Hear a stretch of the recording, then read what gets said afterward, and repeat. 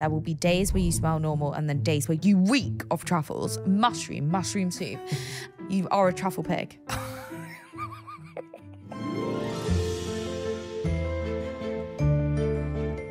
If you're new to the podcast, you'll understand that a lot of the podcast focuses around our bowel movement. So a lot of the stories that get sent in are a lot about bowel movements.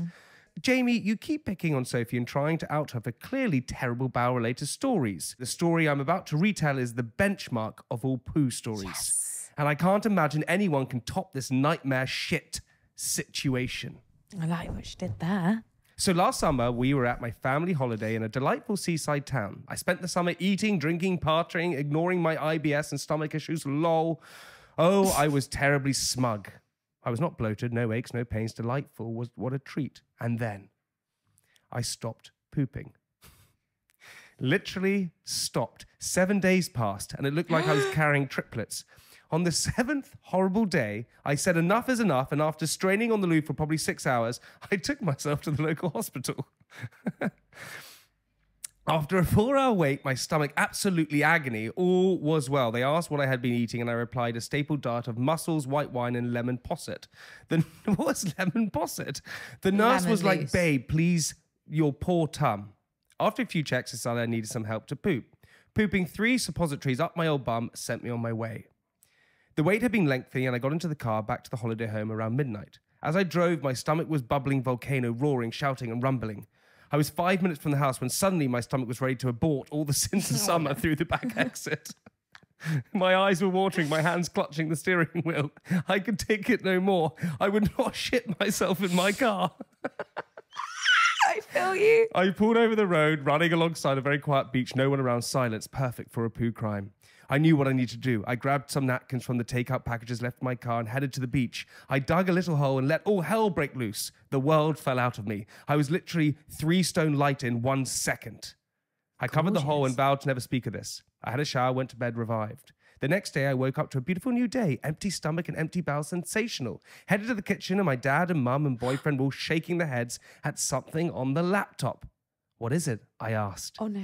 There on the screen was a picture of a Labrador dog covered in what was clearly shit on the local area's Facebook page. No. I nearly died and felt the colour drain from my face. It's Penny's dog. Apparently someone has taken a crap on the beach and the poor Becky dog had dug it up and eaten it. What is wrong with people? Said my dad, shaking his head.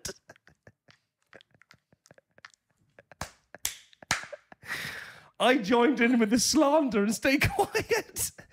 I saw Becky dog around the village and gave her a little nod of solidarity. My shit is famous. So, Sophie, unless you've done a big shit on a beach and dog is eating it and then been talked about on Facebook, you have no worries. Please love you. Keep anonymous. That is genius. Isn't that genius?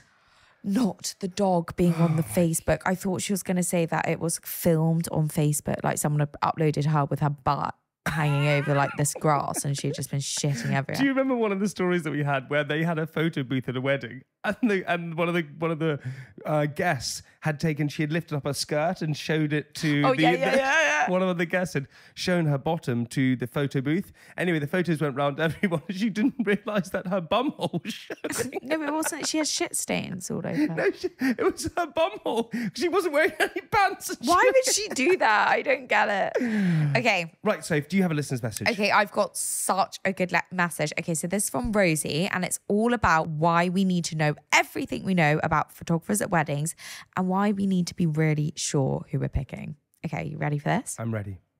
Dear Sophie and Jamie, I was a bridesmaid at my dad's wedding earlier this month. For context, my dad is deaf and is popular in the deaf community. So when they realised that the videographer they hired didn't take photos, shock horror, they called in a favour from one of my dad's friends who was a keen photographer. The photographer was more than happy to help out his good friends for the day, and so the panic was over. Anyway, as the ceremony was taking place, the photographer was doing a great job snapping photos whilst remaining crouched down and undetected. However, just as my dad and stepmom were saying their vows, the photographer was crouched down next to me taking photos, and it was at this moment he decided to let out a noisy fart. The poor guy was also deaf and had no idea that his fart had disturbed half of the church. All the other bridesmaids turned around and asked if I was the one who'd farted.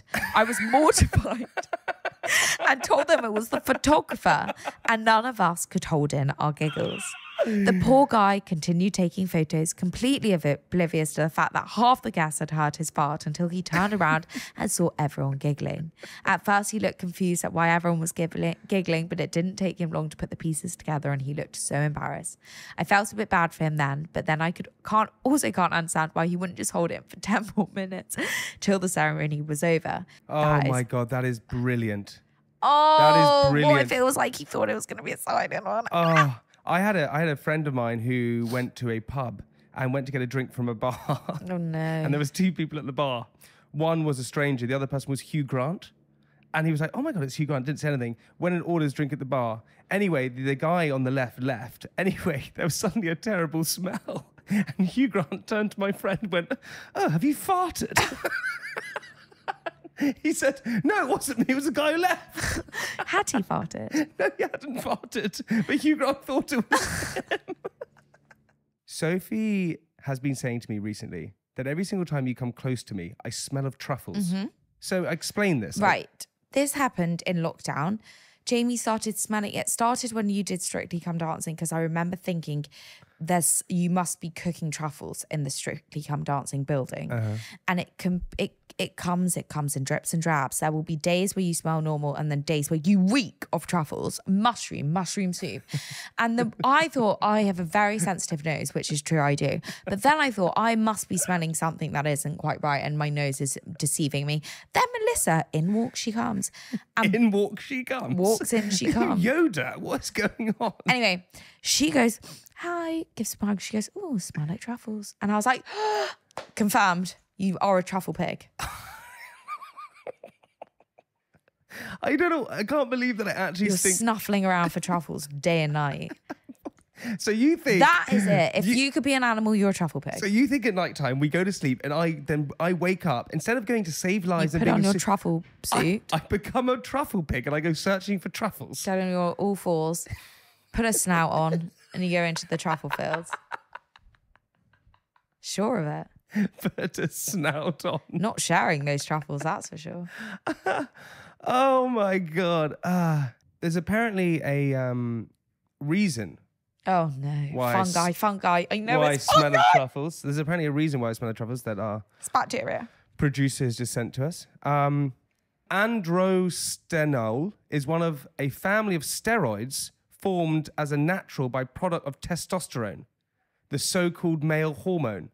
It's responsible for the slightly musky smell that men naturally have, and is one of the components of truffles.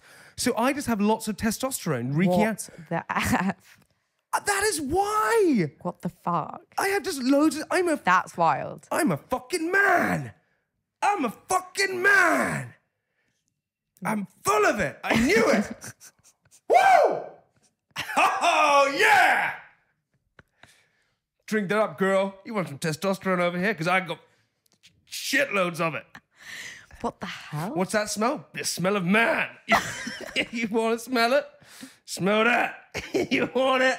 When you have a little soup, you want a soup of testosterone? I got plenty of it. You can drink it up.